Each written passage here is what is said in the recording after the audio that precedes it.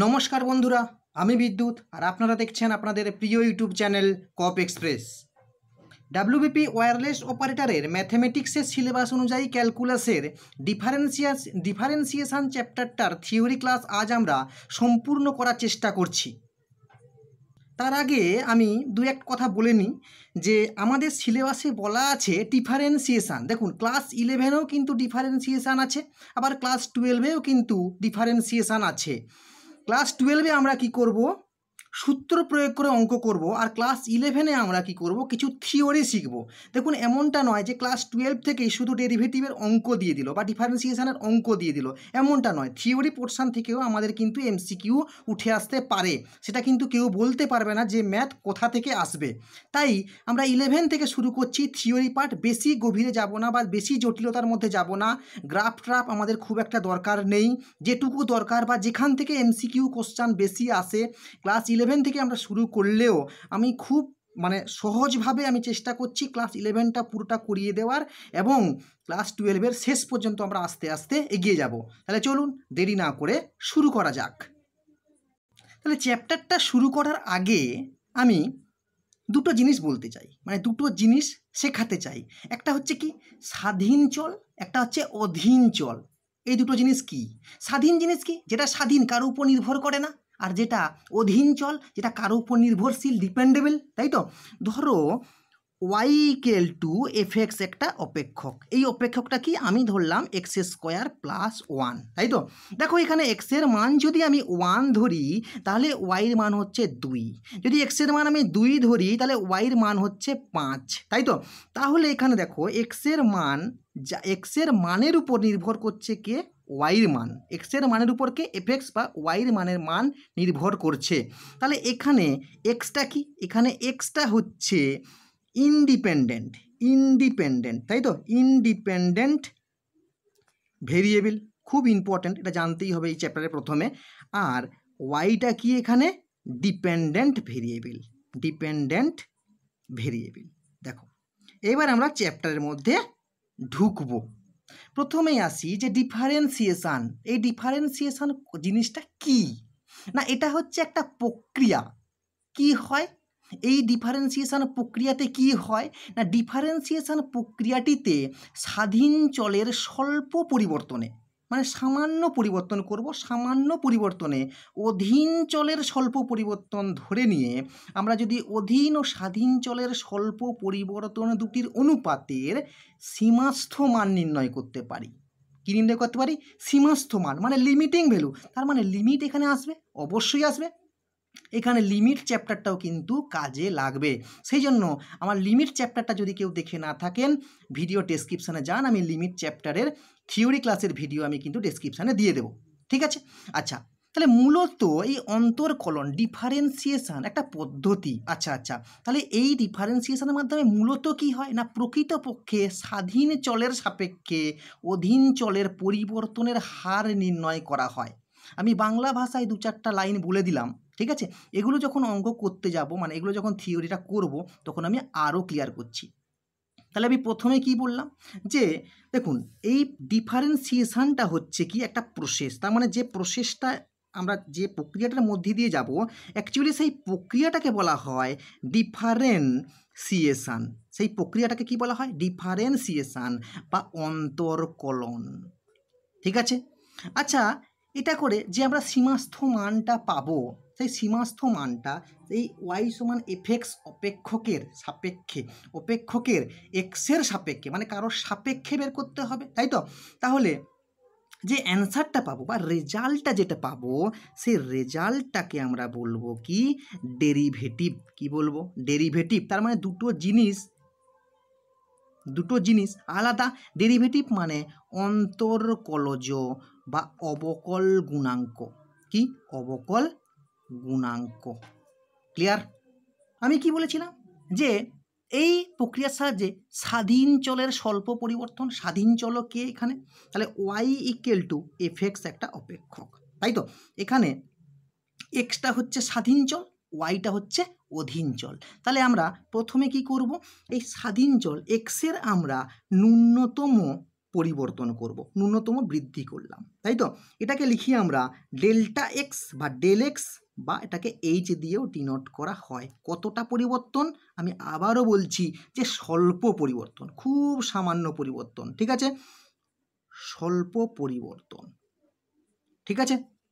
আচ্ছা, যদি এক্সের আমরা পরিবর্তন করি, স্বল্প বৃদ্ধি করি, তাহলে ওয়াইরও তো বৃদ্ধি হবে। তাহলে এক্সের বৃদ্ধি কত হবে? এক্স ছিল, তাহলে এক্স প্লাস ডেল্টা এক্স, তাই তো? তাহলে ওয়াইরও কত হবে? Y plus delta Y. Y plus কত হবে? Delta Y. তাহলে ওয়াই ইকুয়াল টু কী ছিল? F x. তাহলে ওয়াই সমান এখানে ওয়াই প্লাস ডেল্টা ওয়াই, তার বৃদ্ধি equal to F of x plus delta x, তাই তো? এবার আমাদের কি বের করতে হবে? একটু আগে বললাম যে অন্তরকলনের সাহায্যে আমরা কি করি? স্বাধীন চলের সাপেক্ষে অধীন চলের পরিবর্তনের হার নির্ণয় করি। তাহলে রেট অফ চেঞ্জ কী বের করবো আমরা? রেট অফ চেঞ্জ, তাই তো? কার চেঞ্জ? কার চেঞ্জ? Wire change. কার সাপেক্ষে? এক্সের সাপেক্ষে। কার সাপেক্ষে? এক্সের সাপেক্ষে। Very very important, with respect to x. কার পর চেঞ্জ? ওয়াইর চেঞ্জ, তাই তো? তাহলে কতটা চেঞ্জ হয়েছে? চেঞ্জ হয়েছে এফ, এখন হয়েছে কত? F, F of x plus delta x, আর আগে ছিল কত? এফ অফ এক্স, তাই তো? কার সাপেক্ষে? এক্সের সাপেক্ষে। তাহলে এক্সের হয়েছে কত? এক্স প্লাস ডেল্টা এক্স, আর ছিল কত? এক্স। বোঝা গেল? ক্লিয়ার? আচ্ছা, এবার দেখো F of x plus delta x সমান কি আমরা আগেই পেয়ে গেছি? কি পেয়েছি? ওয়াই প্লাস ডেল্টা ওয়াই, আর এফ এক্স সমান কি? ওয়াই, তাই তো? তাহলে x plus delta x minus x, দেখো ক্যালকুলেশন করলে হবে delta Y by delta x. আমি প্রথমে একটা কথা বলে চলে গেছি যে স্বাধীন চল ও অধীন চলের স্বল্প পরিবর্তন দুটির অনুপাত বেরিয়ে গেছে। তাহলে এই অনুপাত দুটির সীমাস্থ মান, তার মানে লিমিট আনতে হবে। দেখো লিমিট আনতে গেলে আমরা এই ডেল্টা এক্সটাকে খুব জিরোর দিকে নিয়ে যাচ্ছি। কিসের দিকে নিয়ে যাব? জিরোর দিকে। Not equal to zero, not equal to zero, zero কিন্তু নয়, জিরোর খুব কাছাকাছি মানের দিকে নিয়ে যাচ্ছি, জিরোর খুব কাছাকাছি মানের দিকে নিয়ে যাচ্ছি। তাহলে যদি আমরা এটাকে বলি যে এক delta x tends to zero, যদি আমি এটা লিমিট দিয়ে দিই, তাই তো? তাহলে delta Y by delta x, ঠিক আছে? তাহলে এইটাকেই বলা হবে, যদি এটা আমরা কি পাই? একটা সসীম সীমা পাওয়া যাবে। একটা কি পাওয়া যাবে? সসীম সীমা পাওয়া যাবে। তাহলে এই সীমাস্থ মানকে বলা হবে এক্স বিন্দুতে Y equal to F x অপেক্ষকের এক্সের সাপেক্ষে অন্তরকলজ। তার মানে এটা সমান কি পাবো আমরা? Limit delta x tends to zero F of x plus, এটা পেয়েছি এইটা, তাই তো? Delta x minus F x by delta x, তাই তো? তাহলে ডেল্টা এক্স আমি আগেই বলেছি যে ডেল্টা এক্স ইকুয়াল টু আমরা এইচ ধরতে পারি। তাহলে আমি লিখতে পারি, দেখো এইটাকে, এই সীমাস্থ মানটাকে আমরা কি বলবো? অন্তরকলজ, এবং এটাকে লেখা হয় ডি ওয়াই ডিএক্স, এক্সের সাপেক্ষে, তাই তো? আচ্ছা, এটাকে লেখা যাবে কি? ডেল্টা এক্সকে আমরা এইচ টেন্স টু জিরো লিখতে পারি, মানে ডেল্টা এক্সকে আমরা এইচ লিখতে পারি। তাহলে F of x plus H minus F of x by H, তাই তো? তাহলে এক্স বিন্দুতে Y equal to F x অপেক্ষকের এক্সের সাপেক্ষে অবকল সহগ বা অবকল গুণাঙ্ক ডেরিভেটিভ কি হলো? ডি ওয়াই ডিএক্স, তাই তো? Equal to limit h tends to zero F of x plus H minus F of x by H, ঠিক আছে? এটাই হচ্ছে আমার আসল সূত্র। ক্লাস 11-এ আমরা যখন পড়তাম তখন আমাদের এই সংজ্ঞার সাহায্যে বলতো, এই সংজ্ঞার সাহায্যে ডেরিভেটিভ নির্ণয় করো, কিন্তু আমরা তো এখন সংজ্ঞার সাহায্যে ডেরিভেটিভ নির্ণয় করবো না, আমরা সূত্রের সাহায্যে ডেরিভেটিভ নির্ণয় করবো। কিন্তু এগুলো থেকে আমাদের শর্ট কোশ্চেন আসে। আমি যখন মডেল প্র্যাকটিস সেট করাবো তখন দেখতে পাবে যে এখান থেকে কীরকম টাইপের শর্ট কোশ্চেন আসে। দেখো এবার এই যে ডিওয়াই ডিএক্স, এই যে ডিওয়াই ডিএক্স, তাই তো? এই ডিওয়াই ডিএক্স এখানে অপারেটর কি? ডিএক্স, এটাকে বলে অপারেটর। তাহলে ওয়াইয়ের ডেরিভেটিভ আমরা করলাম, তাই তো? ওয়াই অপেক্ষকের, তাহলে এইটাকে লেখা যায় ডিওয়াই ডিএক্সও কেউ বলতে পারে। তাহলে কি বলতে পারে? এফ ড্যাশ এক্স বলতে পারে কেউ, তাই তো? আবার কেউ বলতে পারে ওয়াই সাফিক্স 1, আবার কেউ বলতে পারে ওয়াই ড্যাশ, আবার কেউ বলতে পারে ডি ওয়াই, আবার কেউ বলতে পারে D x of F of x, তাই তো? তাহলে এত রকমভাবে কিন্তু এটাকে কি করা যায়? বলা যায়। ক্লিয়ার? এত রকমভাবে কী করা যায়, এটাকে বলা যায়। দেখো এবার কি, এক্স ইকুয়াল টু এ বিন্দুতে Y equal to F x অপেক্ষকের অন্তর্কলজ বা অবকল সহগকে কী বলা হয়? F dash a. ঠিক আছে, মানে এক্সের জায়গায় কে বসে যাচ্ছে? এ বসে যাচ্ছে। দেখো তাহলে এফ ড্যাশ এ সমান কী হবে? F dash S equal to কী হবে? F of A plus H minus F of A by H. Direct question তুলে দেয়, এটা ডাইরেক্ট তুলে দেবে। ঠিক আছে, ডাইরেক্ট তুলে দেবে যে এখানে এ বিন্দু না দিয়ে 2 বিন্দু দিয়ে দিতে পারে, 3 বিন্দু দিয়ে দিতে পারে, যে কোনো বিন্দু এটাতে দিয়ে দিতে পারে। বোঝা গেছে? এবার দেখো তাহলে অন্তর্কলজের সংজ্ঞা থেকে আমরা কি পেয়েছি? এফ ড্যাশ এ সমান limit h tends to 0 F of A plus H minus F of A by H, তাই তো? আচ্ছা, আমরা সীমার সংজ্ঞা থেকে কি পেয়েছিলাম? যে এই লিমিটিং ভ্যালুটা, এই যে F limit h tends to 0 F of A plus H minus F of A by H, এই যে লিমিটিং ভ্যালুটা, এর এই সীমাটার অস্তিত্ব কখন থাকবে? না তার রাইট হ্যান্ড লিমিট, মানে এটা right hand derivative, right hand মানে ডান পক্ষের অন্তর্কলজ, আর এটা কি? এটা হচ্ছে বাম পক্ষের অন্তর্কলজ। এই ডান পক্ষের অন্তর্কলজ আর বাম পক্ষের অন্তর্কলজ যদি নির্ণয় করা যায় এবং তারা যদি পরস্পর সমান হয়, তাহলে এই ডান পক্ষের অন্তর্কলজকে কিভাবে লেখা হয়? এই ডান পক্ষের অন্তর্কলজকে লেখা হয় আর এফ ড্যাশ এ, আর এই বাম পক্ষের অন্তর্কলজকে লেখা হয় এল এফ ড্যাশ এ। ঠিক আছে, বা এটা আবার লেখা যায় কি না এফ ড্যাশ এ প্লাস, আর এটা লেখা যায় এফ ড্যাশ এ মাইনাস। ঠিক আছে, এফ ড্যাশ এ মাইনাস। এখান থেকে কিন্তু শর্ট কোশ্চান তোমরা পাবে, আমি এমসিকিউ যখন করাবো, প্র্যাকটিসের যখন করাবো, দেখবে এখান থেকে অঙ্ক কিন্তু আছে।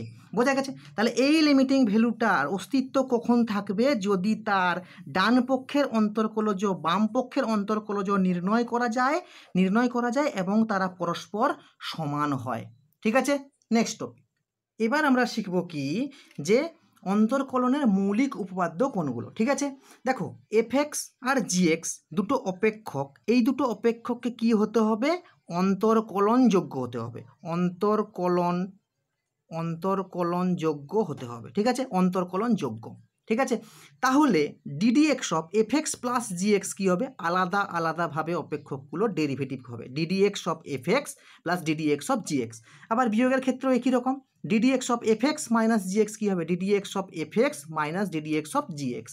আবার গুণের ক্ষেত্রে কী হবে? DD x of F x into G x. দেখো প্রথমে F x DD x of G x plus G x DD x of F x. আচ্ছা, DD x of F x by G x কী হবে? না জি x, দেখো এখানে মনে রাখতে হবে জি এক্স মানে হট ইন ডেরিভেটিভ অফ লব মাইনাস লব ডেরিভেটিভ অফ হর। ঠিক আছে, বাই রুট ওভার বাই কী হবে? হোল স্কোয়ার হবে, কি হরের হোল স্কোয়ার হবে। বোঝা গেছে? এবার কয়েকটা বেসিক ফর্মুলা আমরা জেনে নেব, যে DD x of x to the power N সমান কত হবে? N x to the power N minus one. এই সূত্রগুলো কিন্তু আমাদের মনে রাখতে হবে, প্রত্যেকটা সূত্র। আমি 19টা সূত্র এখানে লিখে রেখেছি। ঠিক আছে, প্রত্যেকটা সূত্র একটু দেখে নিন। DD x of E to the power x সমান ই to the power x, DD x of A to the power x সমান এ to the power x log A, DD x of log x সমান 1/x, DD x of 1/x সমান minus 1/x square, DD x of root x সমান 1/2 root x, DD x of sine x মানে ত্রিকোণমিতিক অনুপাতগুলিরও আমরা কি করব? DD x বের করব। ঠিক আছে, ডিডি এক্স অফ 10x সমান sec square x, DD x of cosec x সমান minus cosec x coat x, DD x of coat x সমান minus cosec square x. Very very important, DD x of constant, যখন আমরা কনস্ট্যান্টের derivative করবো তখন তার answer কী আসবে? 0 আসবে। এবার ত্রিকোণমিতিক ইনভার্সগুলো, DD x of sign inverse x কী হবে? 1/√1 - x square, DD x of cos inverse x কী হবে? 1/√1 - x square, DD x of caught inverse ten inverse x কী হবে? 1 + x square, DD x of sex inverse x কী হবে? 1/x √x square minus 1। তাই তো, আরেকটা খুব important, সেটা হচ্ছে DD x of C into F x. তার মানে কি কনস্ট্যান্ট টার্মটা কী হবে? বাইরে। তাহলে এখন আমরা কি শিখব? Chain rule. দেখুন, চেন রুলটা আমি শিখিয়ে দিচ্ছি, কিন্তু যখনই আমরা প্রথম করব তখন আমাদের চেন রুলটা একটু হয়তো দরকার হতে পারে, কিন্তু পরবর্তীকালে দেখবেন এই চেন রুলটার আর কোনো প্রয়োজনই হচ্ছে না, চেন রুলটা কোনো লাগবেই না, আমাদের মুখে মুখে আমরা ক্যালকুলেশন করে নেব। কীরকম? Y equal to F of V, মানে ভির একটা অপেক্ষক, V equal to phi of you, you এর একটা অপেক্ষক, you equal to Sai of x, এক্সের একটা অপেক্ষক। তাহলে আমাকে নির্ণয় করতে হবে ডিওয়াই ডিএক্স। তাহলে ডিওয়াই ডিএক্স নির্ণয় করতে হলে আমি প্রথমটা থেকে কী পাবো? ডিইউ ডিভি পাবো, মানে ভি এর সাপেক্ষে করবো নির্ণয়। তারপরটা কী পাবো? ডিভি ডিইউ পাবো। তারপরটা কী পাবো? ডিইউ ডিএক্স পাবো। এখান থেকে আমরা কী পেয়ে যাবো? ডিওয়াই ডিএক্স নির্ণয় করতে পারবো, তাই তো? দেখো আমি একটা উদাহরণ নিয়েছি সাইন কিউব এক্স, তাই তো? আমরা ধরে নিলাম যে Y equal to sine cube x, তাহলে ওয়াই ইকুয়াল টু আমরা সাইন কিউব এক্স ধরে নিয়েছি। এখন ইউ ইকুয়াল টু আমরা সাইন এক্স ধরছি, তাহলে ওয়াই সমান সাইন কিউব এক্সকে আমরা লিখতে পারি সাইন এক্সের হোল কিউব, তাহলে সাইন এক্স মানে তো ইউর কিউব, তাই তো? Your cube. তাহলে এখান থেকে আমি কি পাবো? ডি ওয়াই ডি ইউ পাবো। তাহলে কি কত হবে? X to the power N সূত্রে, ঠিক আছে? আমি একটু আগে সূত্রটা বোঝালাম। তাহলে three you to the power you square, কী হবে? 3u square. আর এখান থেকে আমি পাবো কি? ডি ইউ ডি এক্স পেয়ে যাবো। সাইন এক্সের ডেরিভেটিভ কী হবে? Cos x. এগুলো মুখস্থ হয়ে গেলে মুখে মুখে পেরে যাবেন, ঠিক আছে? তাহলে নির্ণয় করতে হবে কি? ডিওয়াই ডিএক্স নির্ণয় করতে হবে। এখান থেকে আমাদের কি নির্ণয় করতে হবে?